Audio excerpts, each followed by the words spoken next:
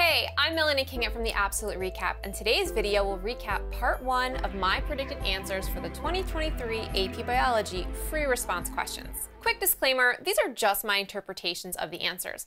I don't have any insider scoop or preview of the official scoring guides, but I've seen enough questions and scored enough responses to have a good hunch. Just know your answers might have been different and could have still earned points. My first reaction?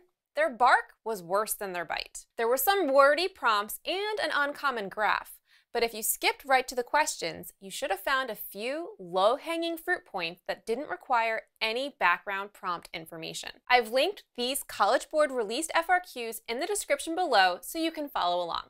Let's zoom out. Quick task verb breakdown. Describe, explain, and justify were each used 6 times this year, which continues their trend of being the most commonly asked for task verbs. Identify was runner-up with 4 appearances and predict placed third with 3. Every other verb was only used once. Calculate, construct, determine, state, support, represent, and evaluate.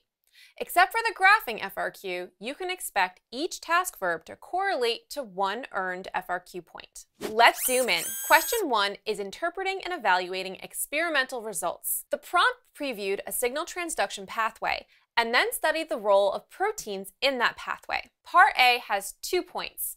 First, a charged phosphate group causes a conformational shape change in the protein, which would cause the protein to become inactive. A signal can be amplified during signal transduction in a pathway because multiple proteins can be phosphorylated, which activates multiple intermediates and target molecules in a cascade. Part B had 3 task verbs for 3 points. There were 2 possible dependent variables: the activity of the APase enzyme or the amount of PHO1 mRNA. You can say either, but you don't need to state both for the point. The researchers used the negative control wild-type strain to create the mutant strain in order to make sure that any change in the dependent variables is due to the mutation and resulting non-functional protein only, since everything else is held constant. The researchers used mutant strains in which a single component of the pathway was mutated in each strain so that they could isolate each protein in the pathway and their specific function. Part C had task verbs identify and calculate for 2 points. The wild-type yeast strain in a low phosphate environment had the highest relative amount of PHO1 mRNA. Percentage change is calculated as final minus initial divided by initial times 100. So here you could say negative 97.1% or a 97% decrease in APase activity, since you were comparing high phosphate environment to low. Lastly, we have verbs predict and justify for 2 points in Part D. PHO1 expression should increase in a mutated yeast strain with non-functional PHO85 protein. This is due to the fact that PHO4 can't be phosphorylated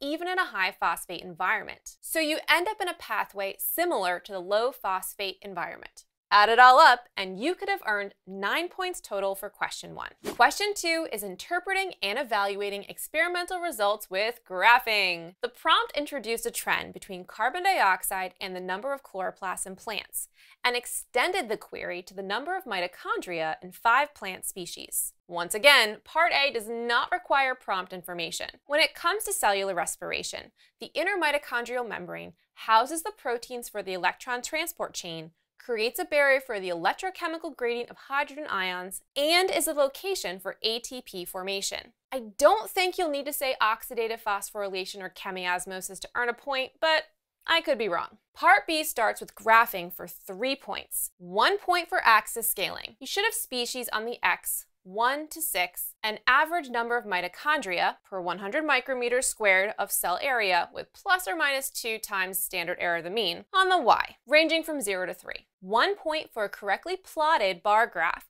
that distinguishes between normal and elevated CO2 levels with a key, and 1 point for correctly plotted error bars. Part B concludes with stating that all of the species showed statistically more mitochondria at elevated CO2 levels, since none of the error bars overlapped. In Part C, earn 1 point for saying that there is a direct and/or positive relationship between higher CO2 levels and the average number of mitochondria.